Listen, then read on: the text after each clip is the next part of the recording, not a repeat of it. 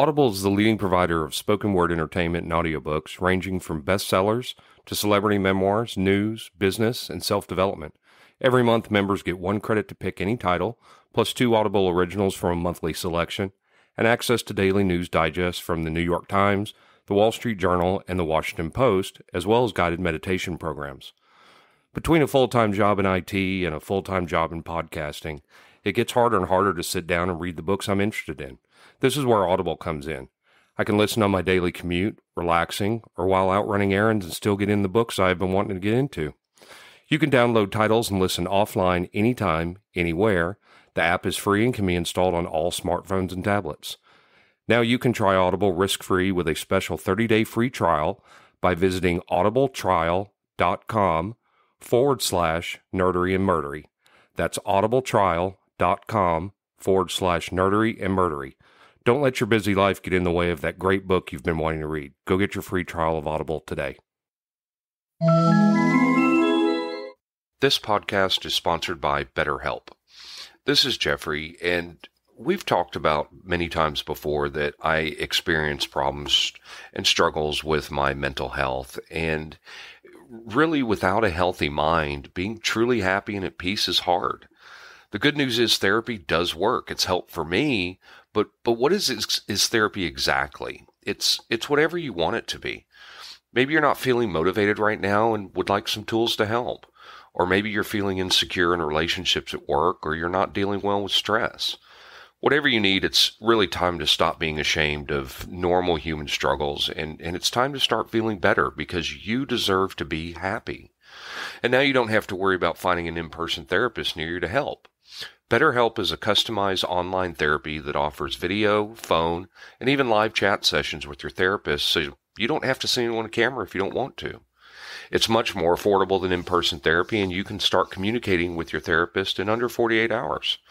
So join the millions of people who are seeing what online therapy is really about. It's always a good time to invest in yourself because you are your greatest asset. And there's a special offer to Nerdery and Murdery listeners. You can get 10% off your first month of professional therapy at betterhelp.com/nerdery and murdery. That's betterhelp.com/nerdery and murdery. Thanks again to BetterHelp for sponsoring this podcast.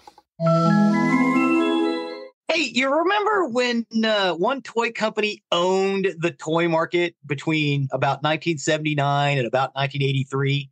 Yeah, Sure. we're going to talk about those guys today. Awesome. No, I don't remember that at all.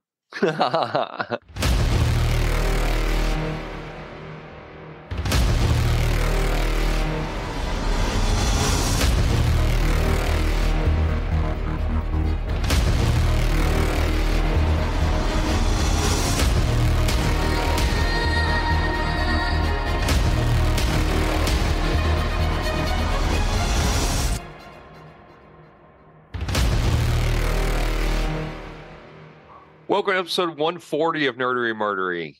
Big 140. I'm Zig with your nerdery. And I'm Geoffrey with your Murdery. Welcome to another week of the highs and lows, the ups and downs, the good and the bad, and the nerd and the murd. And we have our producer, Will, in the house. Hello. Yay! There he is. Howdy.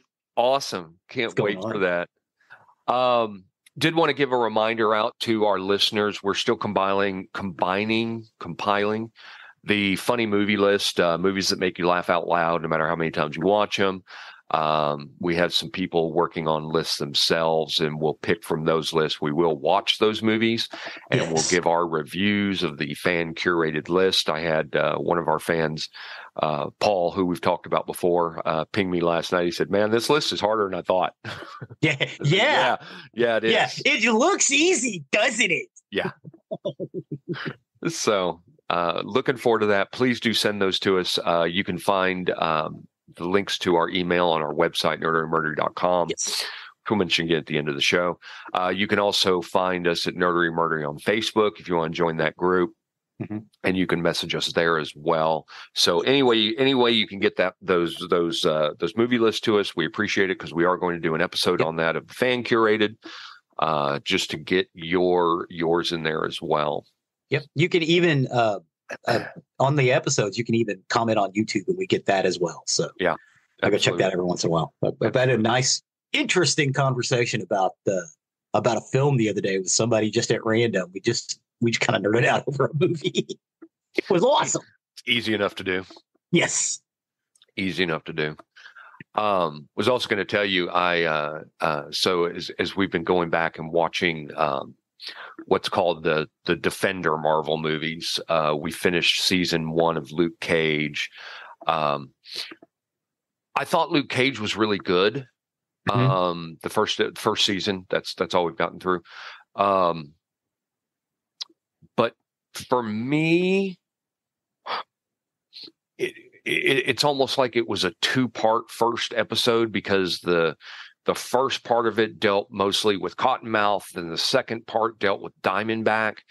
Mm-hmm. And I'll say this about that show. Number one, I felt that the episodes with Cottonmouth and the episodes with Diamondback went too long. I thought they could have shortened that season a little bit and made it a little bit better, because I just felt it went too long.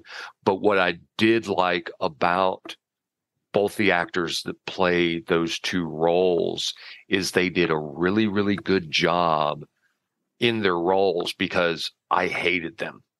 I hated them as characters. You're supposed to hate Cottonmouth and Diamondback. Yes, not hating them as I disliked the show. I hated them as characters. Yes, and that shows a really good actor when they make you just a deplorable human being. So Luke Cage was good. And then we debated on whether or not we were going to do Iron Fist or not, because I'd heard so many bad reviews about Iron Fist. People that tried to get into it and just couldn't. Iron Fist was fine. I'm enjoying the shit out of Iron Fist. Yeah, I liked it. Yeah, I'm really liking. I'm surprised with everybody. I very rarely have ever seen a good comment about Iron Fist, and I'm enjoying it. Yeah. So that's what we're into right now. We're in the first season of Iron Fist, and then I think, because we're trying to watch them in the order you're supposed to watch them, which means, according to all the lists I've read, the Defenders is next. Okay, after Iron Fist, I think that sounds right. Yeah, the list that I've received, and I'll get to it here. We should post that. You're supposed to watch Daredevil season 1, Jessica Jones season 1, Daredevil season 2, Luke Cage season 1, then Iron Fist season 1, The Defenders season 1, then go to The Punisher season 1, Jessica Jones season 2, Luke Cage season 2, Iron Fist season 2, Daredevil season 3, Punisher season 2, and Jessica Jones season 3. So, okay, that's what we're in the process of, and I can send you that list too if you want. Yes, please, because I actually kind of like to watch it that way, because it's like I keep having to go back and forth. Yeah. I found a couple places online that listed them in that order. Oh, okay. So that's what we're doing them in. And I saw that Madam Web is released, and it is getting terrible reviews. Reviews. I don't know. No, let me rephrase it. I do know. That's not one I'm going to see in the theaters. I'll wait till it's streaming, and I'll give it a shot. I'm not big into the Madam Web character. I know that she's a side arc to Spider-Man. But I've never really been overly interested in that character, so I'm not as interested in the movies. So. Well, she's a side arc character to Spider-Man and Spider-Woman and everything else. Yeah. I'm super excited for Deadpool and Wolverine. Yes. I loved Marvels, by the way. I saw Marvels. Streaming the other day. Yeah. Did you agree though? The musical number was out of place. I liked it, but a little bit. Yeah. I mean, there was the story behind it as to why they were doing it that way. It's because everybody sings on that planet. That's how they communicate. Everybody sings on the planet. But if you just talk to them, they don't understand you.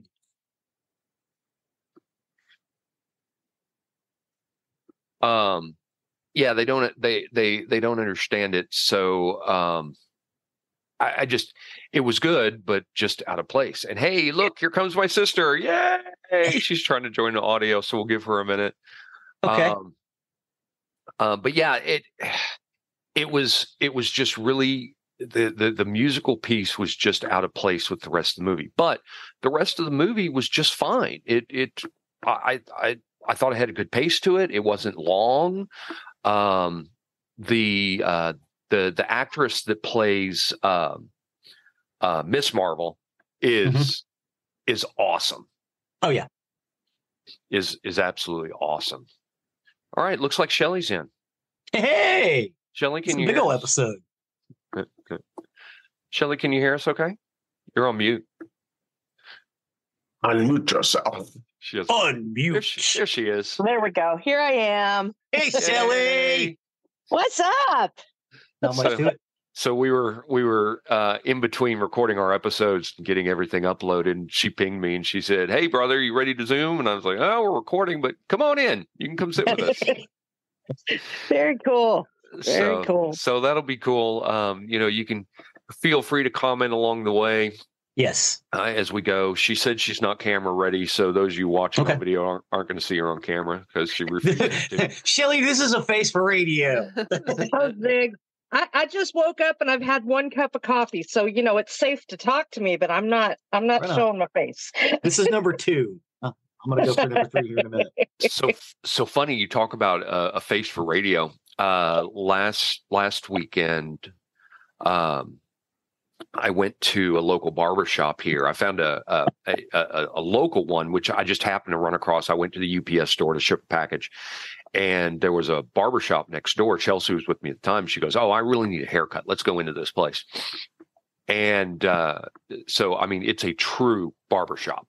Oh, shave and everything? Yes. Nice. And I didn't shave and a haircut, 2 bits. Yes. And I didn't need a haircut at the time, but Chelsea did. So she went in, and I saw the barber pole, and I'm like, "Do you give shaves here?" And the guy's like, "Yeah." And so I got a straight razor shave, and that was awesome. But anyway, so I went back last week to get a haircut, and I walked in, and there was a lady who was cutting hair, and she said good morning to me, and all I said was good morning. And she immediately turned to me and she goes, "So besides being in the military, what did you do?" Like, "I'm sorry? How did you know I was in the military?" And she goes, "I just know things." And she goes, "Well, you've got a great voice. You really need to be on radio." And I said, "Well, we actually have a podcast." And funny you should say that. Yeah. Funny you should. So I had some of my cards on me and gave it to everybody in there. And they're like, "Oh, yeah, we need one to post here at the store, too." So we've got one of our cards posted at their barbershop. Nice. That's pretty cool. But when I say it's an old school barbershop, like the barbershop movies or the barbershop in Luke Cage, they've got an old guy in there. The guy's got to be 150 years old. Still cutting hair? No, he's not cutting hair. He just sits there and talks to everybody. Nice. And he was just sitting there talking as I was waiting, and he goes, "Yeah, I remember that time I was trapped under a car in Florida, and Lord help me, the car just lifted off me." And it was just listen to his stories. It's very funny, but it is definitely an old school barbershop. Nice. Yeah. So now you're going to go back, huh? Oh yeah, I've been a regular customer there since we came here. Nice. It's a local shop. Want to help local businesses and everything like that. Always. So definitely keep going with that. So the question is, do they do petties? Yes. Hey, sibling petties when I finally get out there to go see you again. Yeah. Yeah, they do petties there. They do massages there. And the lady that talked to me, that was originally talking to me, she actually has a PhD. Wow. Yeah. So I don't remember what it was in. She had a plaque up about her PhD, and I don't remember what it was in. Oh wow. But yeah. But she likes being a barber. Yeah. Yeah. Jackie, who we used to work with, is also a barber now. Interesting. Yeah. She loves it. Interesting. Well, your Meemaw was into hair. My mom does hair. Yeah. A lot of people love that. Yeah. Mm-hmm. Yeah. They're also like your local bartender. They become your psychologist sometimes. Right. Yes. Maybe that's what her PhD is in. There you go. That would kind of go hand in hand, wouldn't it? Yeah. Awesome. Well, that's all I had. Zig, do you have anything else before we kick it off? Nope, that's it. That's that's pretty funny. Cool. All right. Well, Zig, I will let you take over with the nerdery side of the house. Woohoo! Today we're going to talk about Kenner Toys. Yay! Kenner I had lots of them. Who's that? Kenner What's that? Toys. It's a toy company. From when? They did all the Star Wars toys. Was I born? Did you have Jurassic? Baby. He doesn't know. Did you have Jurassic Park toys? I have like a new pop thing, Jurassic Park pop little thing of the guy that got killed by that thing in the car, but not when I was a kid. Okay. Do you have Batman toys back in the? I had G.I. 90s? Joes. Oh, well, we'll talk about G.I. Joe. G.I. Joe was Hasbro. Yeah. So, Kenner was an American toy company founded in 1946. Throughout its history, the Kenner brand products several highly recognized toys and merchandise lines, including action figures like the original series Star Wars, Jurassic Park, and Batman, as well as die-cast models. The company was closed and merged by its corporate parent, Hasbro, in 2000. So originally, Kenner was founded in 1946. The Cincinnati Soap Company made this little bubble gun this toy bubble gun that they sold for like 50 cents for using their soap in. And they decided to divest of that product when they got bought out. And the guys that ran the little advertising toy making area carved themselves out from the company. They wanted to keep going. And they set up in the Kroger building, Kroger, the grocery store building in Cincinnati on Kenner Street, which is where they got the name of the company. Sorry, complete side note. Only tangentially. Tangential. Is Kroger the parent company? Because I know that that Shelley has Fry's, which is a Kroger. Oh yeah, Kroger owns a whole bunch of stuff. I didn't know if Kroger was the parent company. Kroger bought Safeway. No, not for the toy company, and not for Kenner. They rented out a. No, I understand. You just mentioned Kroger, and it just made me think because, like I said, Shelley has Fry's, and the Fry's commercials are the exact same as the Kroger's commercials. Like Kroger owns what used to be Safeway. Everybody now. Got it. Well, except for Albertsons. Maybe they do. I don't think they own Albertsons. Anyway, just slightly related. So in the early 60s, of course, Kenner was also one of the first companies to advertise on television because it was a new medium and it was cheap to get locally. And they introduced their corporate mascot in the early 60s, the Kenner Goonie Bird, which would be used in both its company logo. It's Kenner. It's fun. And TV ads in both animated form and puppetry. One commercial was produced by Muppets creator Jim Henson and featured a puppet that would later become the Sesame Street character Little Bird. But the toy company phased out the Kenner Goonie Bird in 1974. The company was purchased by General Mills in 1967, and in 1971, General Mills merged its Rainbow Craft division into Kenner, bringing Play-Doh into the Kenner products line. In 1985, General Mills would spin off both its Kenner and Parker Brothers toy divisions to form Kenner Parker Toys. Following year, Kenner Parker sold off its Lionel Trains division. Kenner Parker was acquired by Tonka in 1987 under Tonka management. Kenner Products was reconstituted as a division, and then Tonka, including Kenner, was purchased by the toy company Hasbro in mid-1991. So Tonka, you remember the old Tonka trucks, the big ones? Yes. They were big and they were fully metal. Yes. And I have them in my backyard. Yes. And I was on the playground at the nursery, the daycare that I stayed at on the base at Davis Monthan in Tucson, Arizona. And I was in the sandbox, and who knows what I did? I probably, knowing my mouth, I probably lipped off to somebody.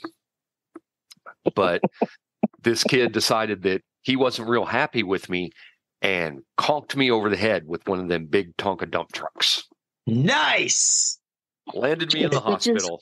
I did not end up getting stitches for that head injury, but yeah, I did end up in the hospital. Just it's a head wound, just pouring blood all over the place, and they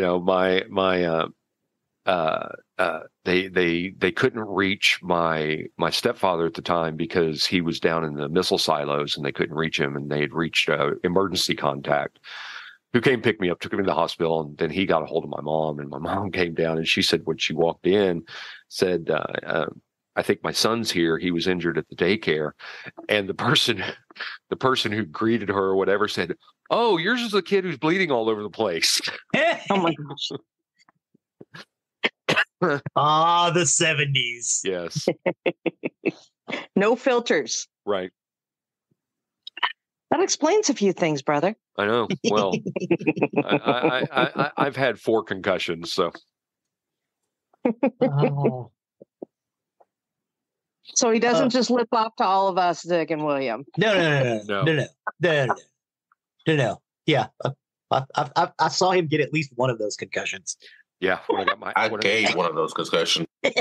You're gonna have to share that story someday, Ziggy. It's a real quick one. We were at a Waffle House after a night of being at the bar, and we got real friendly with the staff there, and somebody that was drunk decided to walk their check, and I decided I was going to be the hero of the day, and I went out after him and met him in the parking lot and confronted him, and he stepped in to swing at me, but I wasn't watching where my step was, and I stepped off the curb. Yeah, I stepped back and stepped off the curb and landed on my back and smashed my head into the concrete. Ouch. On Las Vegas Trail. Yeah, Las Vegas Trail. So I ended up with a concussion for that one. So, oh my, trying to be the hero. Yeah, and honestly, it was actually great because the guy swung at him and Geoffrey just kind of dodged out the way. If he hadn't stepped off the curb, it would have been beautiful. Because I'm running out the door when that happens, and I saw Geoffrey fall. I'm going to jump on the guy, and then I see that Geoffrey's not getting up, so I'm running, and then I just turn around and go, "Oh shit!" I'm looking at Geoffrey, and the guy starts to jump, and then he realizes the same thing. He goes, "Oh shit!" I actually heard him say it, and then the cops show up. Yeah. Whoops. Yep. Carted him away. Yep. Carted him away. Yep. Well, but at least he didn't get arrested technically, Geoffrey tripped. He didn't get hit, so they didn't arrest the guy for assault. He did get arrested, however, for walking the check. Yeah. Good. So, see, you were the hero. Yeah. You just didn't have to hurt him to get that way. You hurt yourself. Right. Back to Kenner Toys. Yes. Kenner so Toys. Hasbro closed the Cincinnati offices of Kenner in 2000, and the Kenner product line were merged into Hasbro's. Now, at the height of Kenner, when they were in the Kroger building in Cincinnati, they had 4 floors rented out of that building. They had places where they could make the toys. Most of the actual manufacturing was actually going on at Taiwan, but they were putting them together downstairs on the loading docks.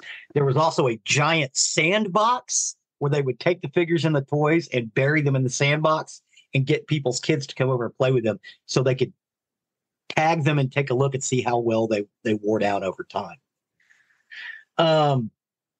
There have been several documentaries about this. The Toys That Made Us, which was put up by Netflix, plus Plastic Galaxies. I have included both of those films in our YouTube playlist.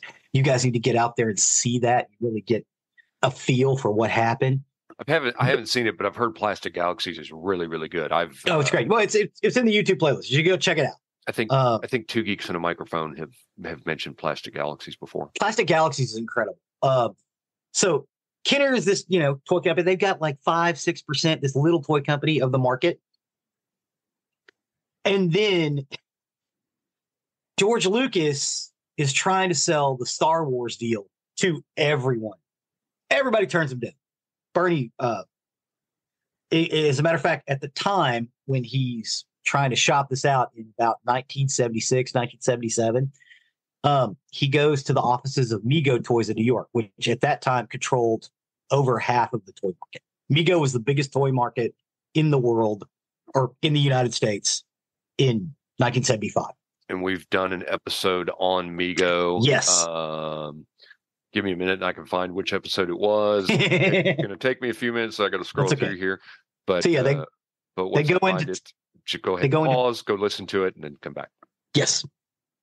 Okay, they're back. So they go down to talk to Marty, who is not in the office at the time, the guy that runs Mego. Kenner has a New York office right up the hall from where Mego is. And their head happened to be in that office that day. He never goes there. So the Star Wars guys walk down the hall to talk to him because Mego wouldn't make the deal. They go into the Kenner office and they talk to Bernie Loomis and they show him some of the drawings. And Bernie Loomis is like, yeah, no, we can totally do this. So let's make a deal. And they make a handshake deal. Yeah, you had mentioned this in that episode too. It's episode 63, by the way. Episode 63. Thank you. So when they get back, they start trying to figure out how they're going to do the toys. And Bernie Loomis is like, we can't do just calendars and coloring books. We need to come up with action figures. So he had his team work round the clock over them. And they're like, okay, we need to set the size of the action figure so we know how to work. So we need to know how big Luke is. And a decision made by Bernie Loomis, he goes, that big. Luke is that big. Everything else should span off around that. And the guy said, and I quote, Bernie Loomis takes his 2 sausage fingers, holds them about that far apart. I measured it out. It's 3 3/4 inches. That became the standard for all action figures. That one encounter.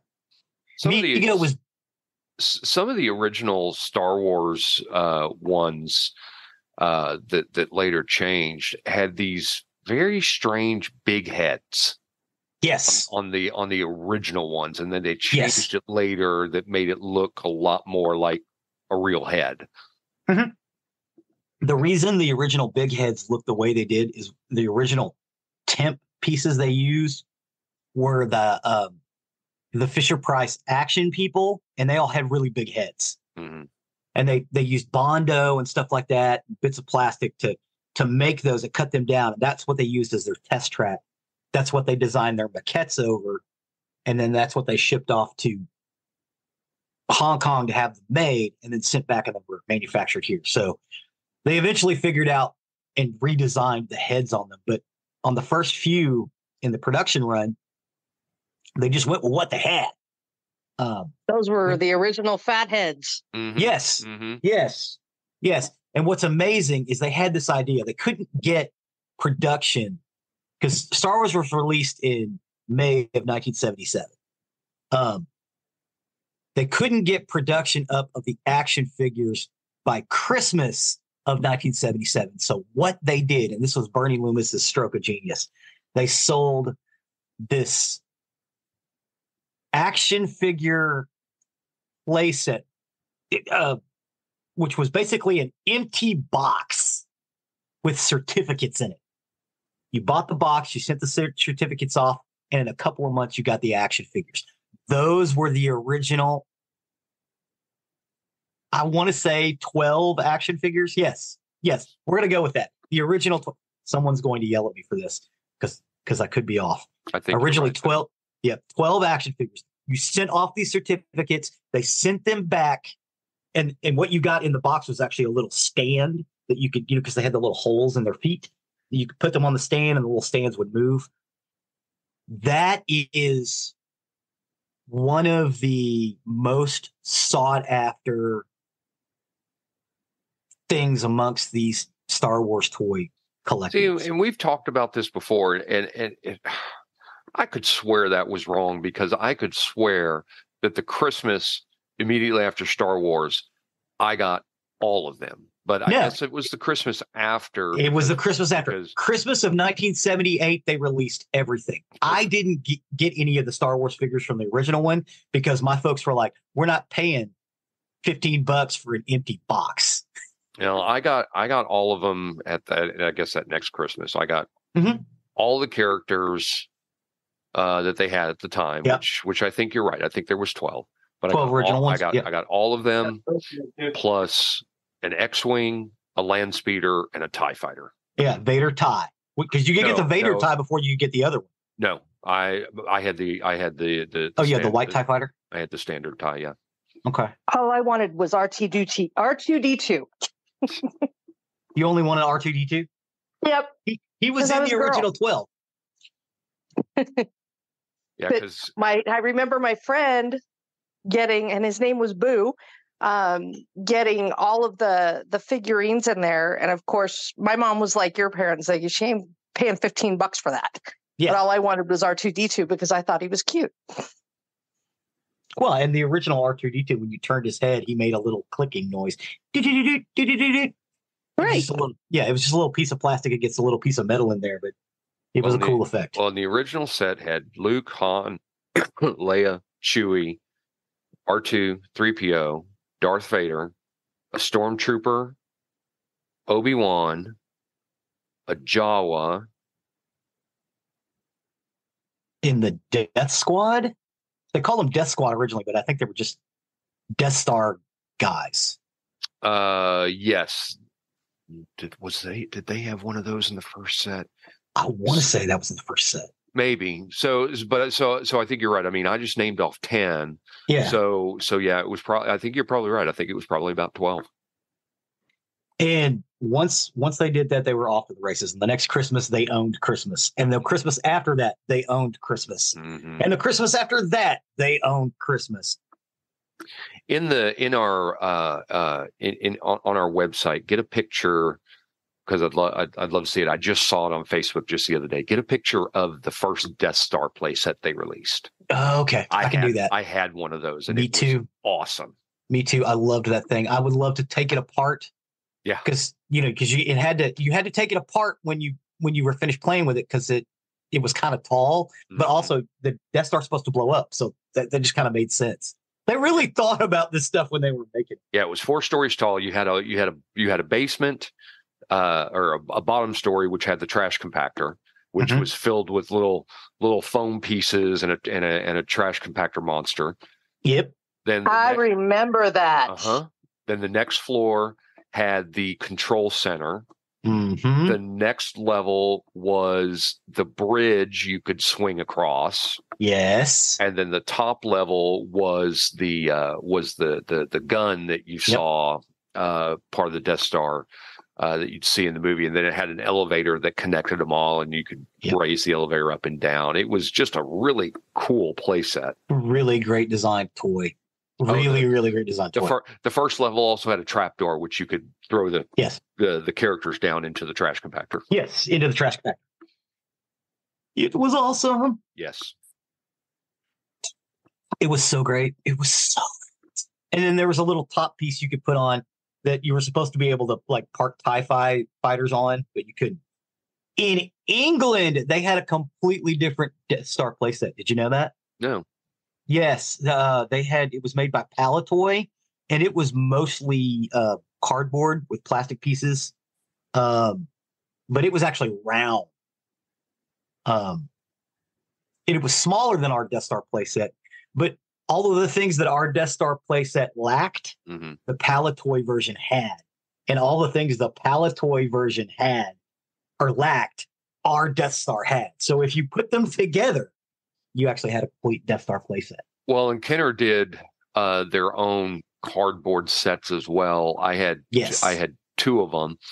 I had the Jawa set. The Jawa set and the AT-AT set, were the exact same thing, just done in different colors. Yeah, and so you had the cardboard, which connected into a plastic base, which had pegs that you could stand the characters on, and had different things. And later on, after Empire Strikes Back, they came out with a Dagobah play set, which had Yoda's home, and it had a swamp that you could shove a character down into. Yes. Oh my God, I love the Dagobah play set. And then, of course, I want to say the best play set they ever did was the Ewok Forest play set, which Kenner ended up using because they still had the molds. They ended up using it for Robin Hood when they made the Robin Hood characters. And I want to say they did like a Flintstones one.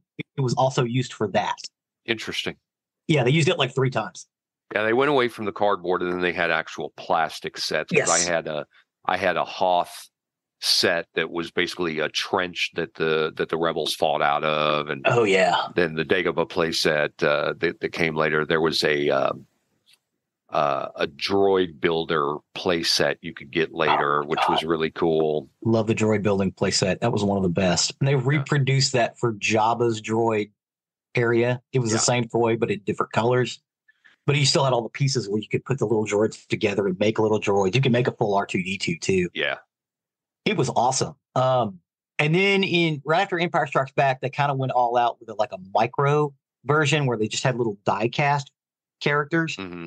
But the sets that you bought them, because you didn't just buy the little die-cast characters, you bought the little sets that went with them. Oh my God, they were so intricate and wonderful.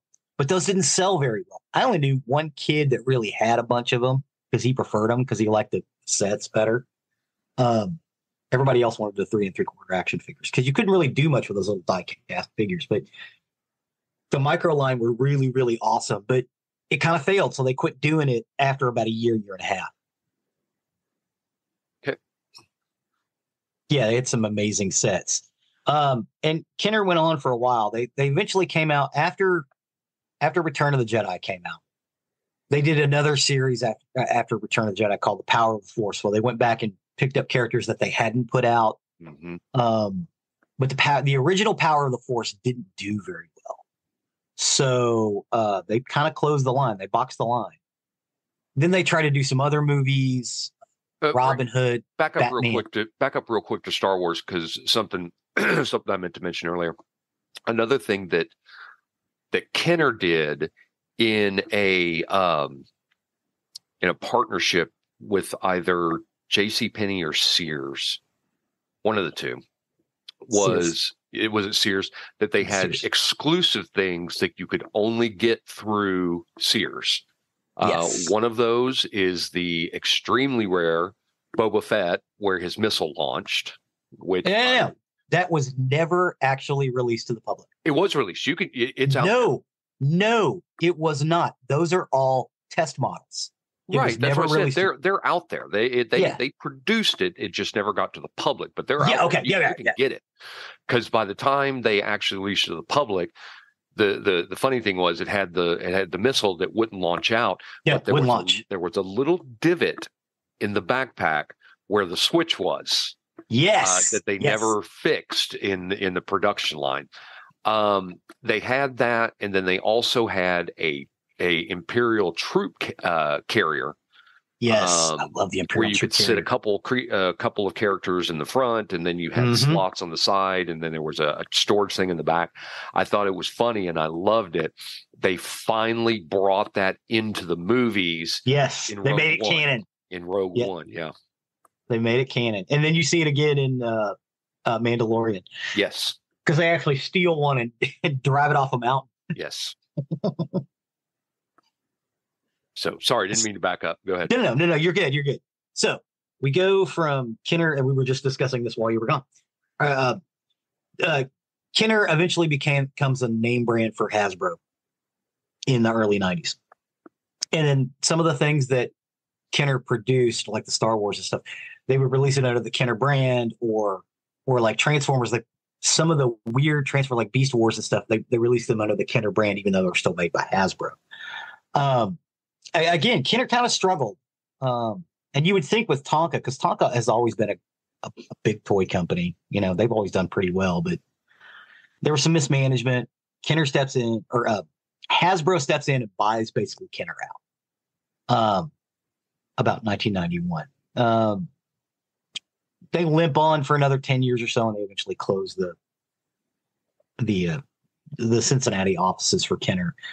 But in the mid-1990s, they decided to start releasing Star Wars toys again. And this is when they release the Power of the Force 2 set of action figures, which are highly sought after by some people and highly hated by others. Because what they did when they went back, they didn't use the same old molds. They used the same molds for the ships, but they used better plastic so they would last a little longer. Plus, the painting was a little better. But the molding for the characters, they were all real big and beefy and muscular. They kind of look like He-Man. I remember those. Yeah, Power of the Force 2. Those are kind of sought after. And then they started producing them again as the movies came out. And so there's all kinds of Star Wars movies now, and some of them with the Kenner brand on them. They've kind of revitalized that Kenner brand from Hasbro, especially what they call the classic collector's editions, where you've got some of these really, really great toys and action figures that you can buy again, even on the cards. They're beautiful. So I would definitely suggest people get out there and take a look. They also did some other things like Mr. Mouth. That was Kenner. That was a fun toy and game. And I've added some of those things to our YouTube playlist where you can see some of the things that they did besides Star Wars, which is what they're most known for. But it's because they owned like 85% of the market with Star Wars. And, you know, when it went away, it kind of killed them because they were amping up. They got taken out by G.I. Joe. Shelley and Will and I were just talking about. They got taken out by G.I. Joe, by Hasbro, and by He-Man from Kenner. Mattel, also Barbie. And Shelley, did you say while we were on air that your mom wouldn't buy you your mom would buy you a Ken? She would not buy me a Ken Barbie, but she bought me a G.I. Joe to go with my Barbies. Well, and it was the one that there was a hole in the back of his head, so that if you put your thumb on the back of his head, it looked like his eye was blinking and his head would turn, and all that kind of stuff. Yeah, creepy. So yeah, he was He was very creepy, Geoffrey. I had a G.I. Joe, so it wasn't just for the boys. No. Now, truth be told, he was probably cheaper than a Ken Barbie doll, and that's probably why she bought me a G.I. Joe instead. Well, the thing that I don't want to stray too far off topic, but the thing the G.I. Joes had that Star Wars didn't is the G.I. Joes that came out were very articulate. Yes. Whereas the Star Wars ones weren't. Their arms would move at the shoulder and their legs would go back and forth, but the G.I. Joe had joints on the knees, on the elbows, some wrists, the ankles, the wrists, yes, and so they were a lot more articulate. Yeah, because the Star Wars was kind of creepy though. Yeah, the Star Wars toys, some of them weren't articulate at all. There were a couple of them that you could only move the head on. Yeah. Most of them you had two joints at the joint at the hip, joint at the hip, joint at the shoulder, and the head, and that's it. And the head, right. That's it. That's all you got.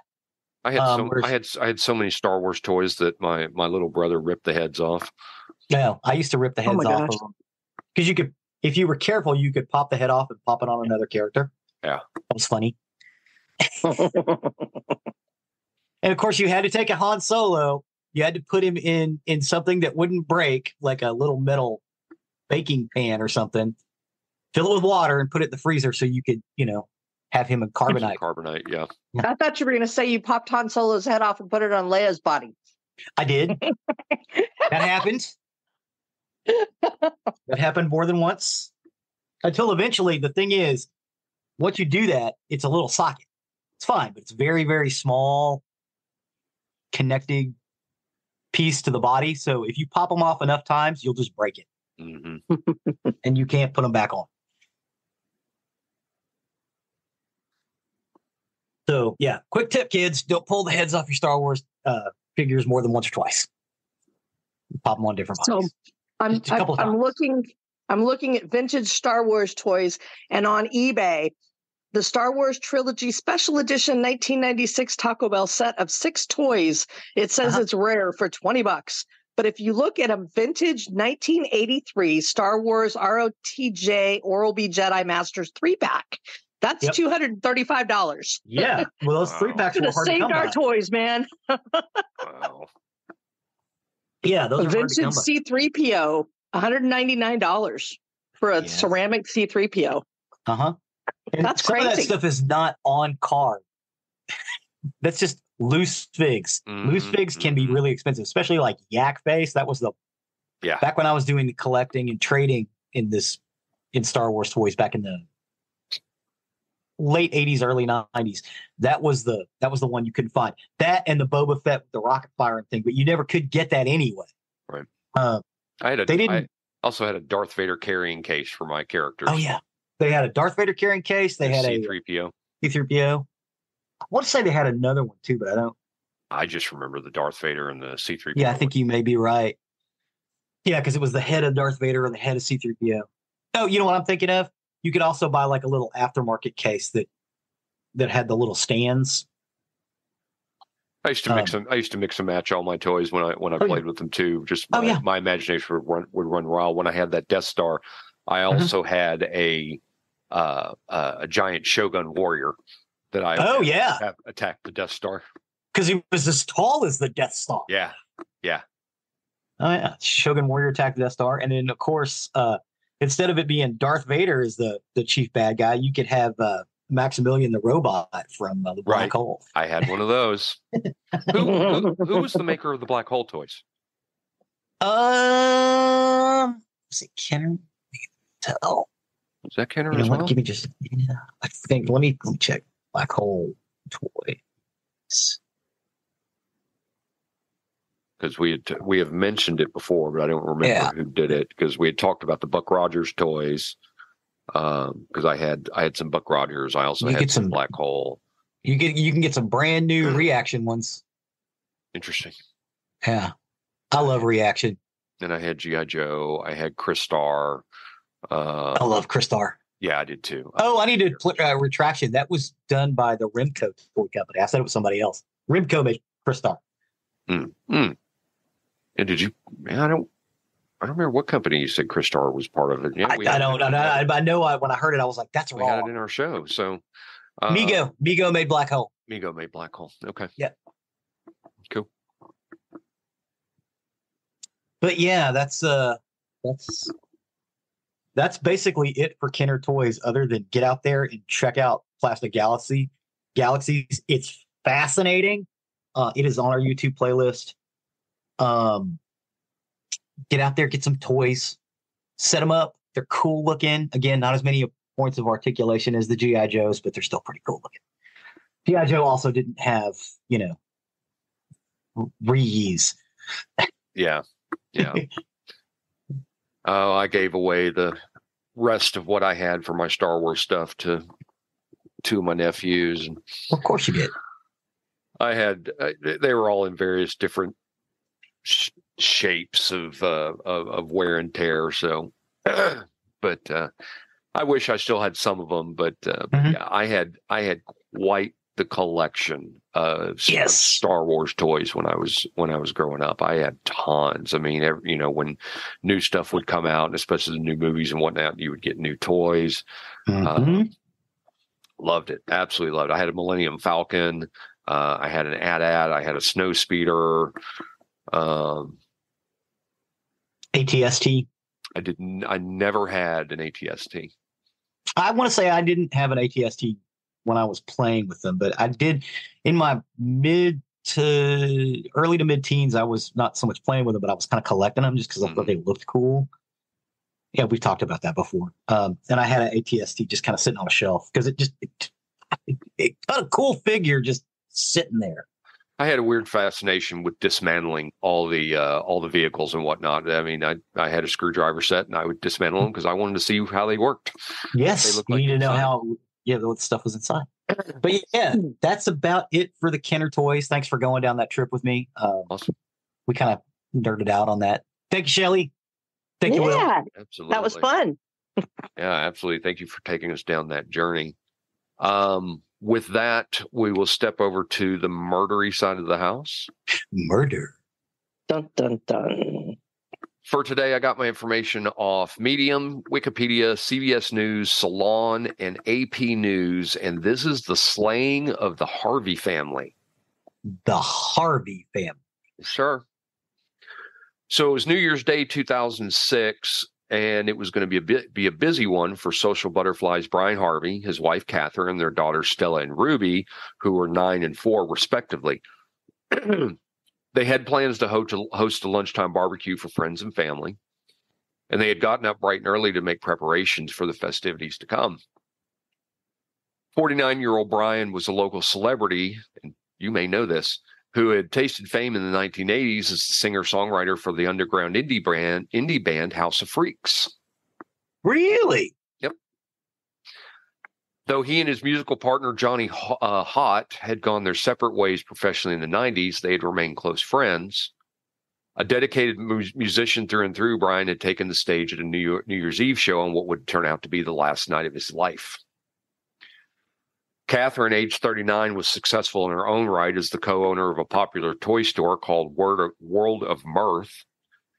She was a pillar of the community, and she was an artist at heart who lent her talents wherever they were needed. On that fateful Sunday morning, Brian had stepped out of their home in the trendy Woodland Heights area of Richmond, Virginia, to retrieve the newspaper. As he looked through the front page, he had absentmindedly gone back inside without locking the door. Since they lived in a relatively safe neighborhood, this oversight wouldn't normally have cause for concern. However, on this day, unbeknownst to him, a pair of opportunistic predators were lurking nearby. Catherine was in the kitchen baking cookies for the guests who would be arriving in a few hours when she heard voices in the living room. And thinking that someone had shown up ahead of schedule, she went to greet them. To her horror, instead of being met with familiar faces, she found herself staring at two men she had never seen before. In the harrowing moments that followed, Brian, Catherine, and little Ruby were herded downstairs to the basement playroom. Stella, who had spent the previous night at a slumber party, was not yet among them.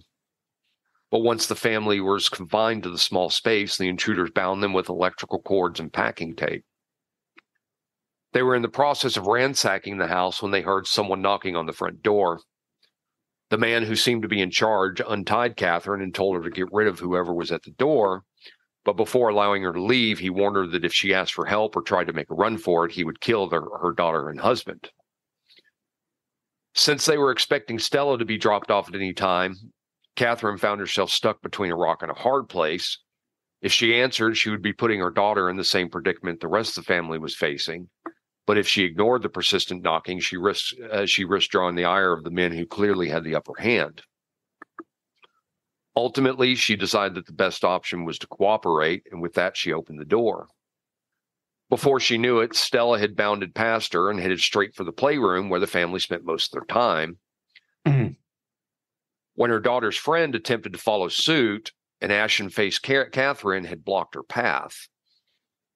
The girl's mother, Kirsten Perkinson, would later say that she had been taken aback by the action, which had been completely out of character. When she asked if everything was okay, the normally exuberant Catherine had responded she wasn't feeling well before abruptly ending the conversation and closing the door.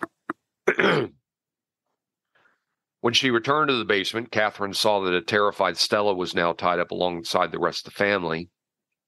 But once everyone was securely restrained, all hell broke loose.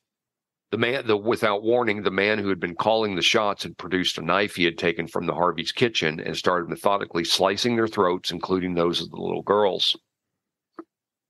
After complaining to his partner in crime that they were refusing to die, he grabbed a claw hammer and bashed them over the head till they stopped moving. Jesus. You're evil. Uh-huh. Oh, yeah.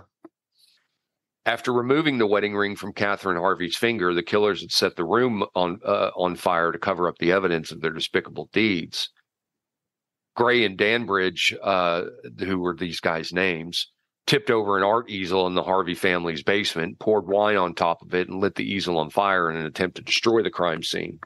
Wine's not flammable. They tried to do it that way. It was the easel that really caught fire, though. Yeah. As they fled the house, they helped themselves to a DVD player and the plate of freshly baked cookies that sat cooling on the kitchen counter. A wedding ring, cookies, and a DVD player. This wasn't for theft. I would agree with you on that. Yeah, this wasn't for theft. A short time later, Johnny Hott arrived for the celebratory get-together, and when he opened the door, a cloud of smoke came billowing out. Overcome by the acrid stench of something burning, he had immediately phoned 911. And when first responders made their way inside, they discovered 4 bodies still intact in the smoldering basement. Police officers and paramedics who had seen the worst of humankind were said to have found the grisly scene so disturbing that some of them openly cried. Ugh. The knowledge that the parents had been forced to watch their children being butchered and vice versa had simply been too much for them to bear. Their autopsies revealed that Brian and Catherine had died as a result of blunt force trauma to the head. Stella had succumbed to a combination of blunt force trauma and smoke inhalation, and these findings indicated that despite her horrific injuries, she was still alive when the fire had started. Oh, my God. Awful. 4-year-old Ruby had died from stab wounds to her neck and back. Though an investigation into the killings was launched right away, evidence was scant. But knowing that criminals like to talk, they reached out to the public for help. In the days that followed, police gathered evidence, local media expressed shock and disbelief, and spontaneous shrines of cards, candles, and other mementos accumulated outside the house in Catherine's shop. At a packed memorial at the local Bird movie theater, musician friends, numb with grief, played a tearful version of George Harrison's All Things Must Pass. It was a dreadful end to the holiday season and a chilling start to the new year, but the violence wasn't over.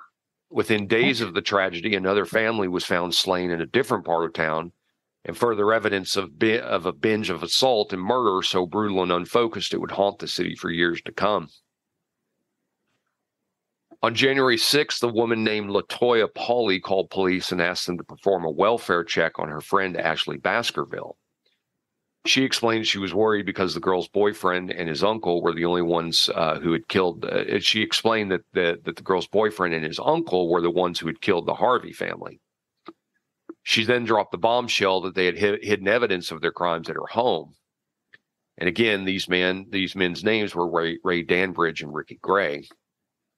After verifying LaToya's story, officers paid a visit to the house that 21-year-old Ashley shared with her mother, Mary Baskerville Tucker, and her father, Percy L. Tucker. Upon entering the residence, they discovered that all three had been butchered in much the same manner as the Harveys. Bound with duct tape, which had also been wrapped around their heads, Mary and Percy L. bore deep gashes to their necks, and a sock had also been shoved down Percy L.'s throat. Ashley was found to have been suffocated with a plastic bag. Oh, my gosh. Suspecting they were dealing with a pair of thrill killers, law enforcement agencies from all over the region worked together to find them before they could strike again. And after tracing their movements back to their home state of Pennsylvania, Gray and Danbridge were apprehended in Philadelphia on January 7th. During his interrogation, 29-year-old Danbridge had claimed that the killings had been his uncle's idea and he had simply done as he was told. When confronted with these damning allegations, Gray, who was also 29, had readily confessed to murdering the Harveys and assisting in those of Ashley and her parents. He then proceeded to provide a detailed 3-page confession in which he described using a kitchen knife and claw hammer to kill the Harveys, stating, quote, "I don't believe sorry is strong enough. None of this was necessary." No shit. Right. While these matter-of-fact admissions were enough to make anyone's head spin, as it turned out, he was only getting started. Of his own accord, Gray also admitted to having beaten his wife Treva to death in 2005 while Danbridge held her down. Huh. Shockingly, even though her brutalized body had been found buried in a shallow grave, authorities ruled out foul play. Somebody needs to hold him down and beat him with a claw hammer. Oh, shit. No, I'm mad about Barty Fife, who found someone beaten and buried in a shallow grave and said there was no foul play. Yeah, no kidding. No shit. Lazy. Well, and Treva's husband, who was well known to law enforcement, had not been a suspect in her death. According to Treva's parents, the Grays fought bitterly and claw marks were seen on Ricky's forearms the day Treva's body was found. Both men, however, were interviewed by Washington police, but never as suspects. Treva's mother, Marna Squires, alleged that the police assumed Treva had died of a drug overdose and were lax in investigating her death. Agreed. Gray then also confessed to attacking 26-year-old Ryan Carey as he was leaving his parents' house on New Year's Eve. Ryan would spend the next 2 weeks in a coma, and he also permanently lost the use of his right arm. Apparently, just for fun, he and Danbridge had jumped Carey as he walked to his car, stabbing him repeatedly and beating him within an inch of his life. When asked to give details of the murders, Gray had described slitting the throats of the Harveys and their children without the slightest hint of reflection or emotion. As for the Baskerville Tuckers, he claimed that the whole thing had been a setup that got out of hand. According to him, Ashley had been a willing participant up to that point. She had even sat in the car and acted as a lookout while they killed the Harvey family. In need of some quick cash, the trio had come up with a scheme to rob Purcell, who was a forklift operator who was known to keep large sums of money in the house. Ashley, believing that her mother and stepfather would be more apt to cooperate if they feared that their life was in danger, had agreed to play the role of a victim. Once Gray and Danbridge had the family incapacitated, they decided to go ahead and kill everyone, including Ashley. She had become a third wheel who had long since worn out her welcome, and they agreed the time had come to remove their cohort from the equation. When her body was found, officers noted that she was wearing Catherine Harvey's one-of-a-kind wedding ring. Wow. I hope they gave those bastards the death penalty. Well, on February 9th, 2006, Ricky Gray was charged with 5 counts of capital murder, 1 charge for killing more than once in a 3-year period, 1 charge for committing more than 1 killing in a single act, 1 charge for killing in commission of a robbery, and 2 charges for killing a child under 14 years of age. Gray showed little emotion during his trial until his mother testified during its penalty phase. She was frail and in tears, and she described a childhood of neglect and abuse for her son, much mocked by some observers and media, while holding a photo of him as a boy dressed in a sailor suit, and Gray wept during the testimony. These are serial killers. They killed multiple, and they were abused. If you don't want to raise a serial killer, don't beat your kids. We say it time and time again. Don't beat your kids. The society does not need more serial killers. We just don't. No. Quit breeding them. Yes. Quit making them. In another proceeding, Ray Danbridge was indicted on 3 counts of murder for his role in the Baskerville Tucker slayings. And contrary to their earlier confessions, both men entered pleas of not guilty. Following a 6-month trial, a jury declared Gray guilty on all counts. He was sentenced to life in prison for the murders of Brian and Catherine Harvey. But as a punishment, for taking the lives of Stella and Ruby, the court determined that nothing short of death would suffice. Good. Sorry, not sorry. No, that's fine. In September of 2006, after learning the verdict in his uncle's case, Danbridge accepted a plea deal in order to avoid the death penalty, and he will spend the rest of his life behind bars without possibility of parole. In December of 2006, Culpeper County also indicted Gray for the murder of Cheryl Warner, a 37-year-old legal secretary and mother of 3 who was found shot and hanged by an electrical cord in her basement of her burning house in the town of Riva. Gray pleaded not guilty, and on June 4, 2008, the charge was suspended due to contradictory evidence. Ricky Gray's legal team filed numerous appeals over the next 9 years, most of which hinged on the argument that their client suffered from a diminished capacity as a result of an abusive childhood, as well as PCP use during the commission of the crimes. His case would make it all the way to the Supreme Court, where it was summarily shot down. On January 18, 2017, with all of his appeals exhausted, Gray was executed by lethal injection at the Greensville Correctional Center. The 39-year-old inmate was put to death with the sedative midazolam, followed by rocuronium bromide to halt the breathing, and potassium chloride, which stops the heart. Gray showed no emotion as he was walked in the execution chamber wearing blue jeans and handcuffs, and when asked if he had any final words, Gray responded, "Nope." Special place in hell for people like him. Yes, there are. So the reason I brought up the what they specifically used, Virginia officials said in advance that they plan to use the midazolam and potassium chloride from a compounding pharmacy whose identity is secret under a new state law. Mm-hmm. Virginia would be the first state to use the compounded the compound, according to Gray's attorneys. And Gray's attorney had challenged the state's lethal injection plan, saying that even a firing squad would be more humane. Midazolam has come under fire after several problematic executions in other states, which critics arguing that it causes inmates to suffer a painful death because it cannot reliably render them unconscious.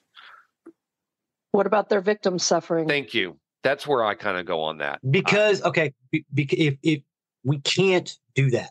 Cruel and unusual punishment. I know.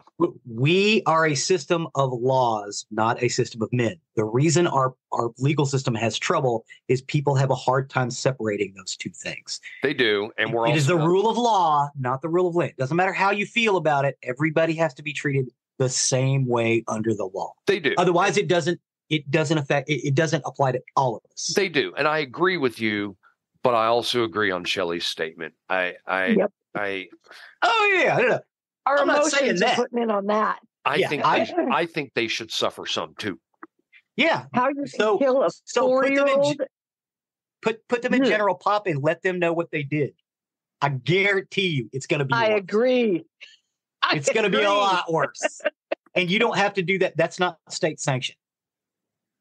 It's not. Mm-hmm. And the state can wash its hands.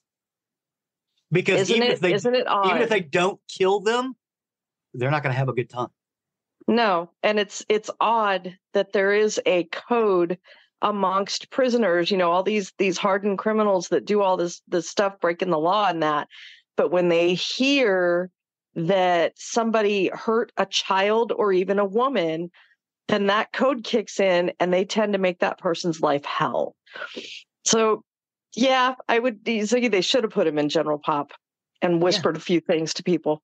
That's, I sound like a heartless person. No. That's the thing. It's called when you get into prison, they call it presenting your paperwork. Mm-hmm. And you do that. You have to, when you're in the yard, because everybody knows. So you don't even have to whisper nothing. It's public knowledge when they get there.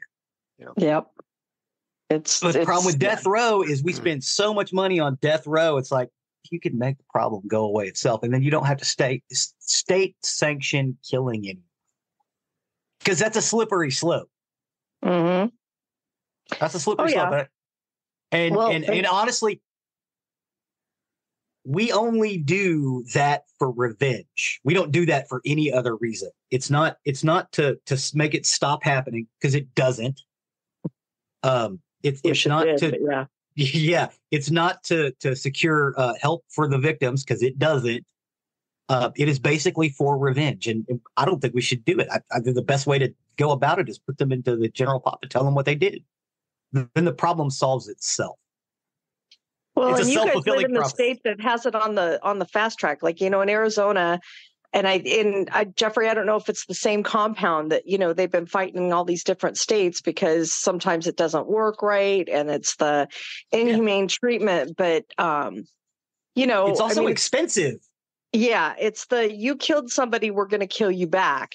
And I find myself conflicted on that because, like this story, this guy killed, a toddler. Yeah.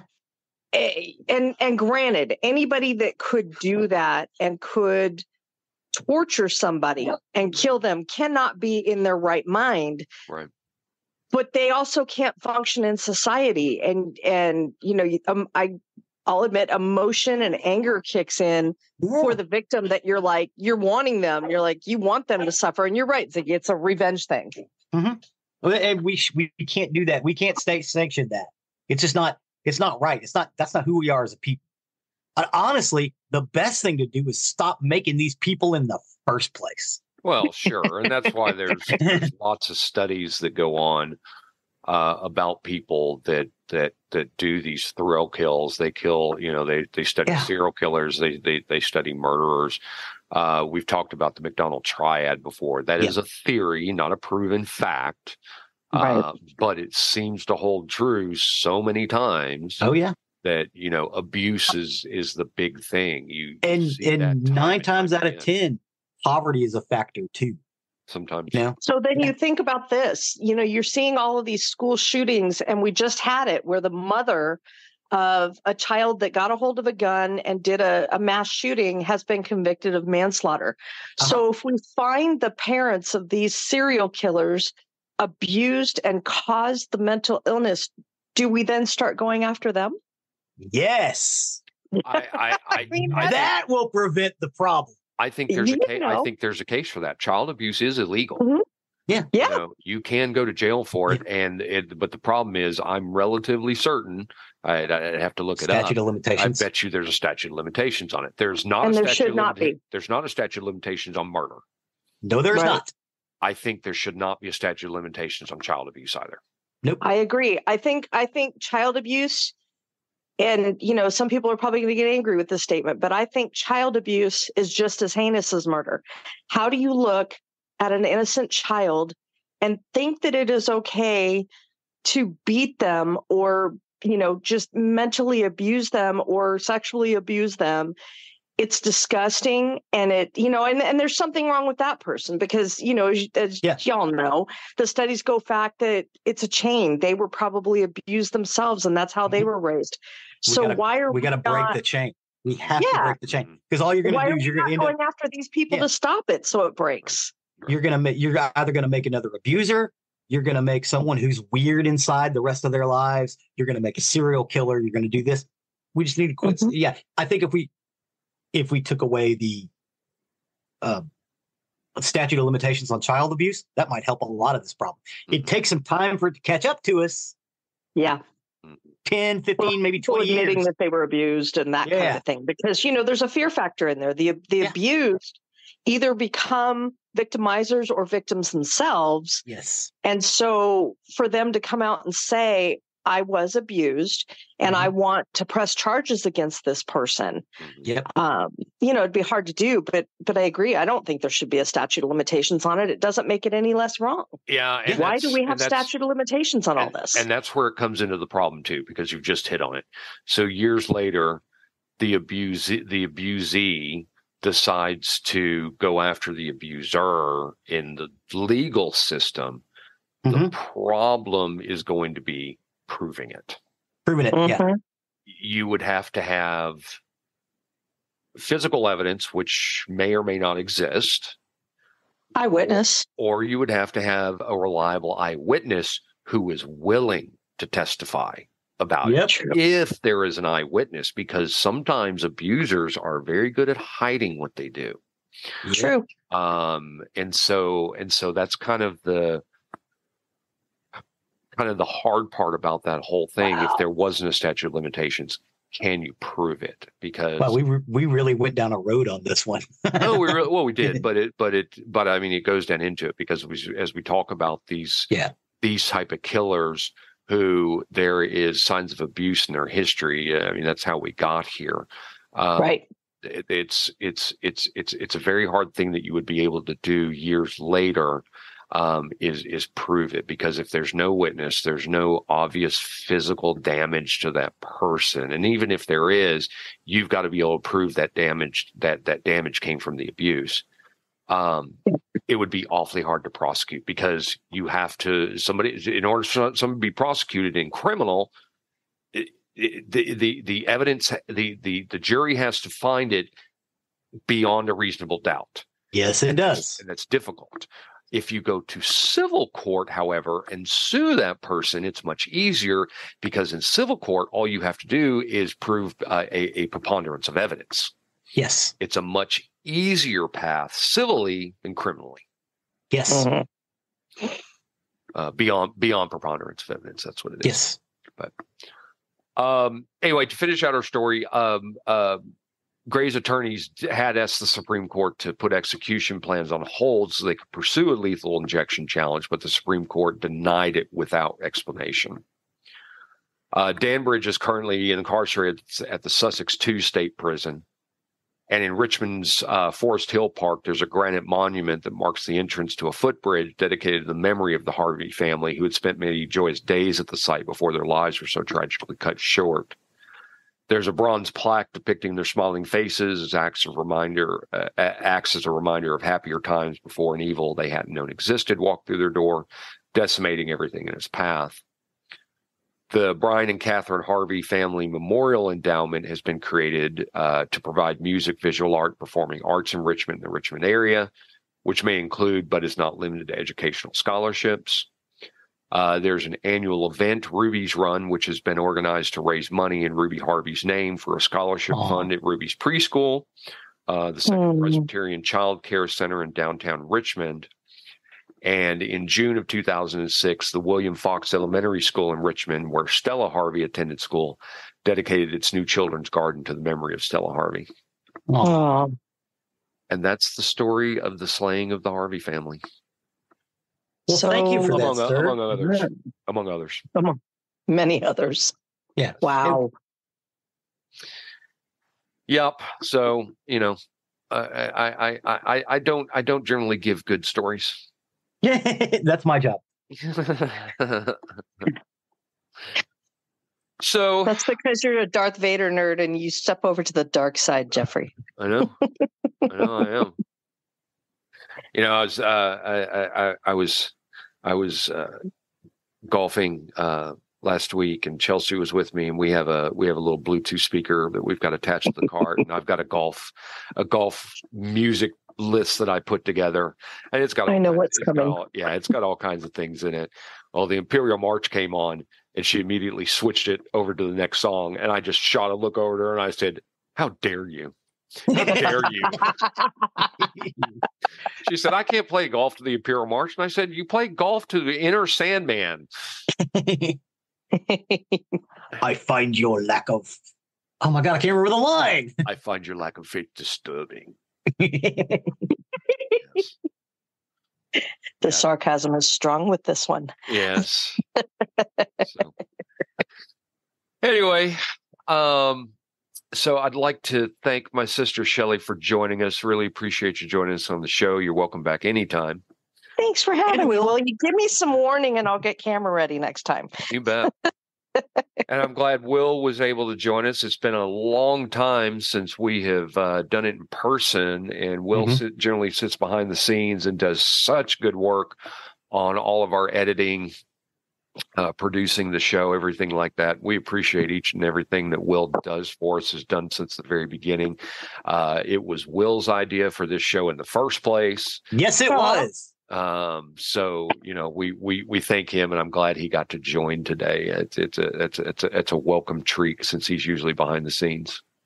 Yeah, well, and Will, I'm kind of proud of you because just because I know your and Geoffrey and Ziggy's history, you didn't pick on them once. He did in a little bit at the beginning. Yeah. Well, I wasn't there yet, but he's been really quiet and hasn't picked on Geoffrey once. And is he still on? Geoffrey actually behaved. I don't know. He might have fallen asleep. Will, you still there? Hello? I think he fell off. Oh no! Whoops. Maybe that's why he wasn't picking on you guys. I guess so. I guess we put him to sleep. That's funny. That's very, very funny.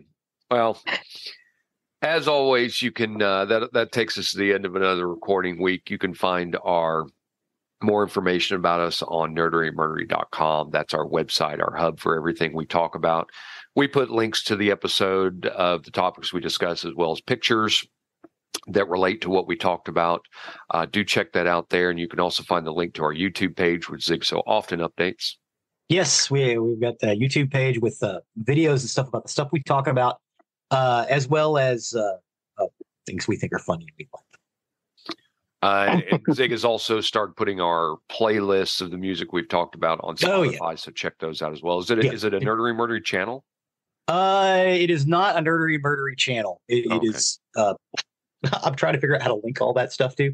If I got to remake them, I can remake them. But it is. I made it a public view, and they're all titled Nerdery and Murdery whatever. I think, or if it's exclusive, it's Nerdery and Murdery X, whatever the exclusive number is. And I think we had one bonus, so it was B1.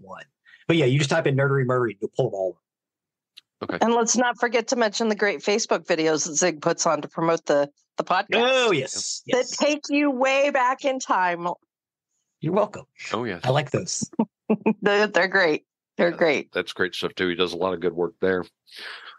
Also on our website, you can find the link to our merchandise page, or if you wish to show off your Nerdery and Murdery fandom, please do consider purchasing something from there. Along with our Patreon, our patrons help us with the costs that are associated with the show. It does cost to keep us on the air, produce our website, our uploads, everything like that. It's not free, and those donations do not go to our Lamborghinis we don't have, our vacations we don't take, and our houses we don't live in. That's right. Please and thank you. Please and thank you. Last but not least, don't forget to leave a 5-star review wherever you can. It really helps us and helps others find our topics that we talk about. So with that, I have been Zig with your nerdery. and I'm Jeffrey with your murdering. Cue the music.